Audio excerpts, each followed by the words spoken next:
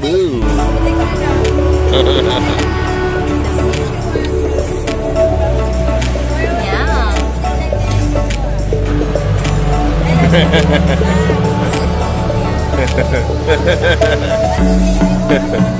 What is that face?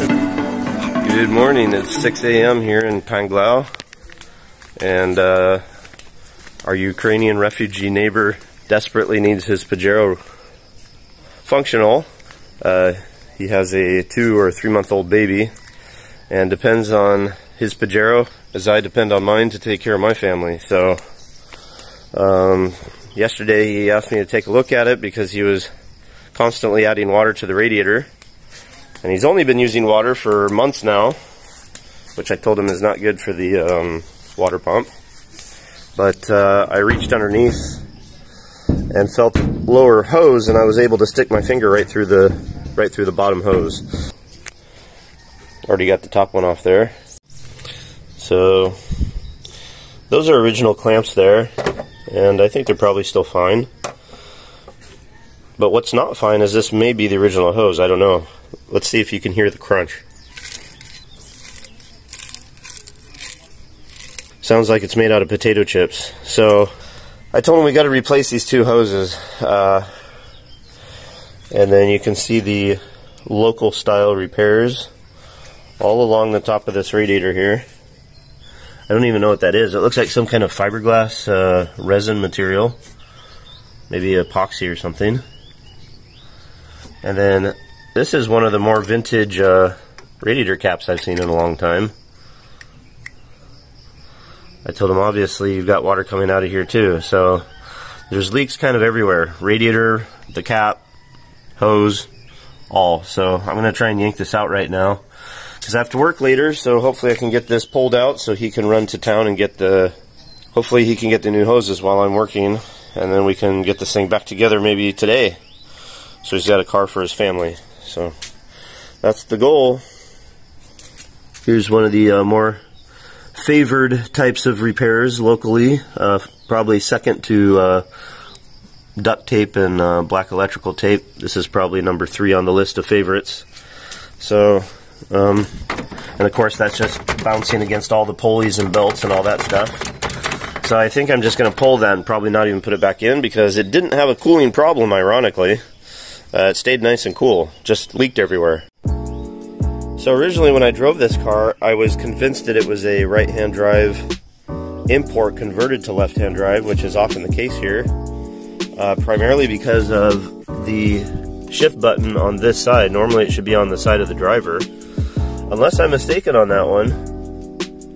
But using your pinky to push this button in while you're driving is not super practical, so I was convinced that all this had been swapped over from the right side. Maybe they just didn't make alternative shifters for the right-hand drive, for the left-hand drive market. That's a question for anybody out there who knows these. So I'm beginning to consider this a pretty underrated machine.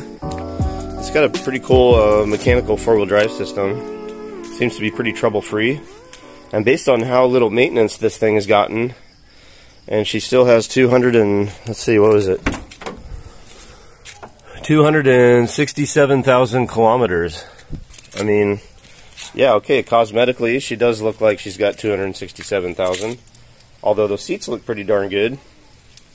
But given the relatively low level of maintenance she's received, she still runs like a Swiss watch. So, yeah, I wouldn't mind getting one of these days.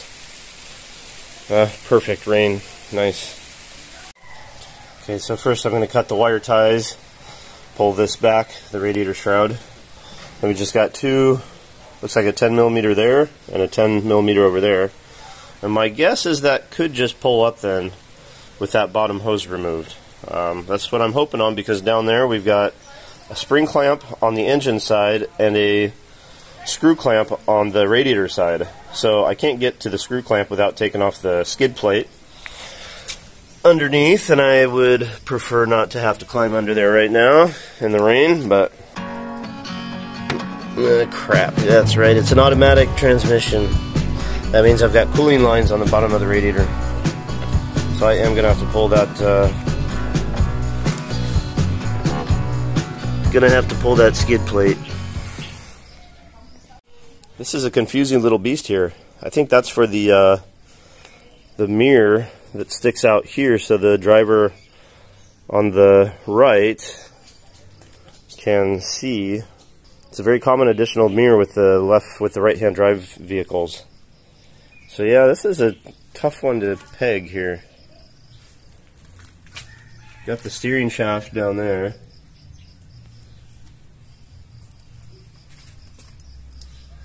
There's no clear hole down there where the steering shaft has been covered up. Got the rack down there, steering rack. Yeah, I don't know. Tough to say on this one.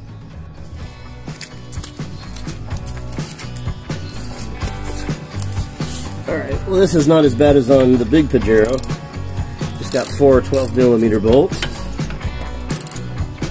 On the big one you've got like 7, and you got 2 different pans that you have to mate together when you put them on and take them off, so it's a little more tricky.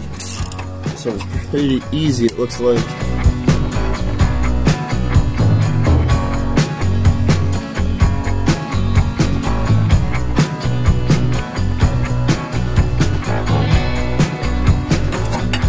Okay, so that was pretty painless actually.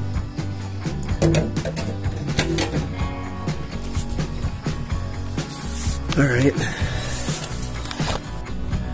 I can easily get to the automatic transmission line there. And I saw another one up here, and then the hose. Oh yeah, there. And then the hose there. Alright, so this should be out pretty quick, I think. Those are the tools you'll need underneath. And the cutter was to slice this here. I think this may actually have been the original hose. Possibly.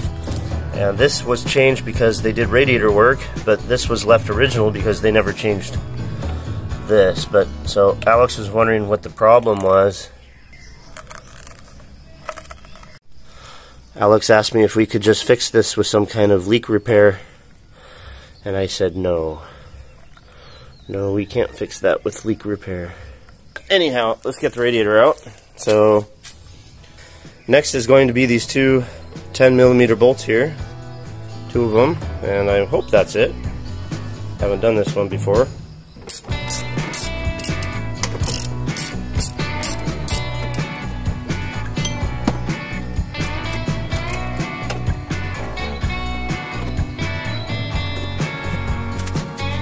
Well, it's the first time I've been able to reach underneath and above at the same time. Well, that's really hooked on there. Alright, so the radiator is snagging on the transmission cooling lines against the shroud here. And I discovered that actually the shroud below is in good condition. It's just that the tabs were not seated properly in their slots. So that's why this is flopping around down below. So I don't need to take this out now. I'm going to put the shroud in properly. In fact, like that. That's how it should be sitting. And yeah. So I don't need to pull this radiator out for now. Got to get to work anyway. So, but at least we got the hoses out, so he can go get hoses today, and then get her back together later. And there we are, Pajero Mini radiator hoses, radiator cap. Maybe older than the Pajero itself. I could say the same for the hoses, possibly.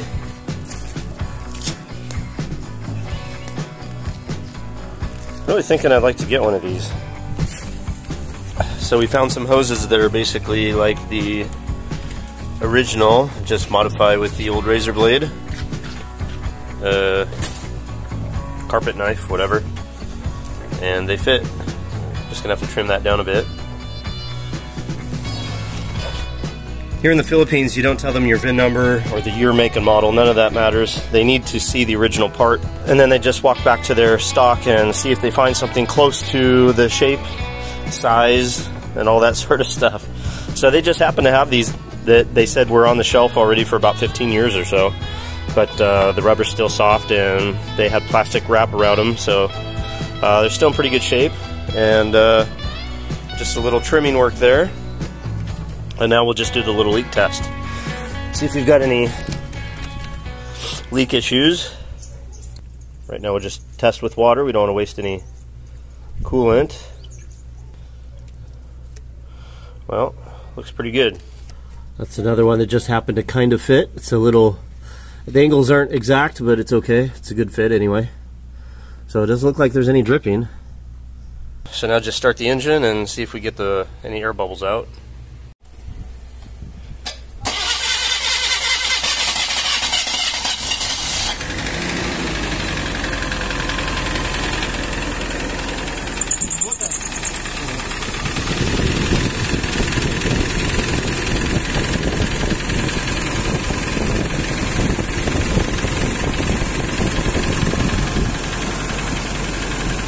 That's a good little engine.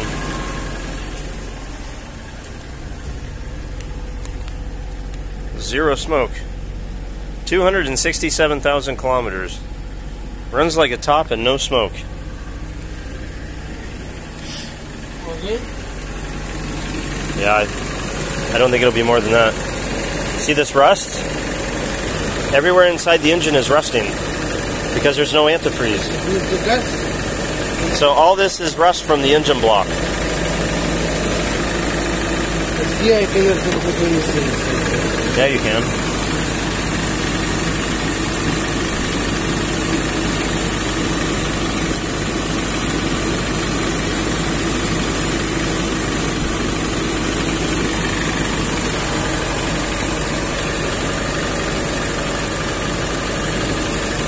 Well, thanks for watching. I know it's not a huge job, but maybe it helps someone out there.